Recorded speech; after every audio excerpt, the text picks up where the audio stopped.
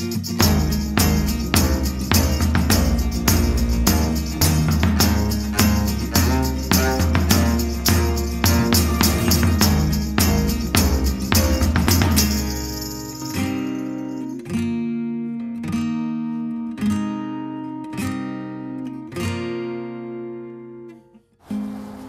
is God to you? Well, I'm going to sound like I'm giving a politically correct answer now. But this is because I'm 73, and the reason I can live so comfortably with God is because I can move between the transpersonal, the personal, and the impersonal easily and naturally. And that makes it almost possible to pray always. I can still, Michael's been to my house, so I'm happy to bring, you'll see I have icons and I have even little Catholic statues. I don't have any trouble with God being personal. I have Catholic crucifixes, Jesus on the cross, you understand?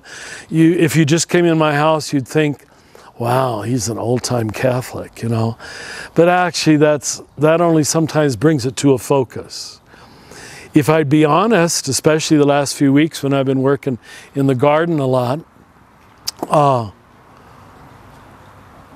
the image of God, the presence of God is much more in the flowers and the growing and the air and the sun. I rearranged a bunch of flowers yesterday so they'd get more sun. They weren't getting enough. And working in my yard with my dog Venus sitting there watching me, it's pure heaven, pure heaven.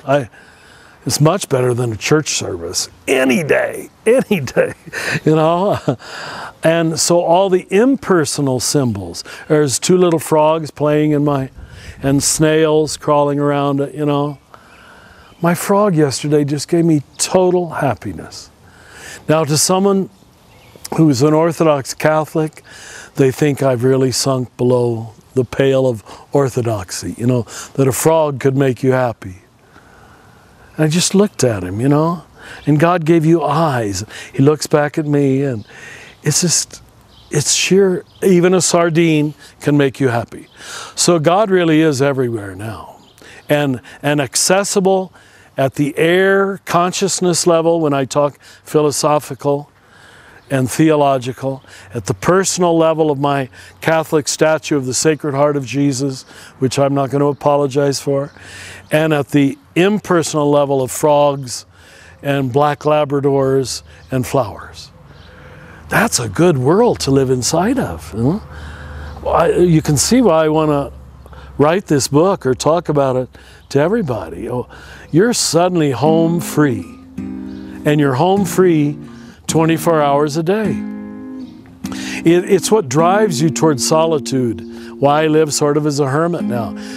Nothing could be better than this. Why would I want anything to take me away from this? But actually nothing can. Because now you can be in a noisy bar, which is probably where you were last night, and God is just as present there in the noisy bar too.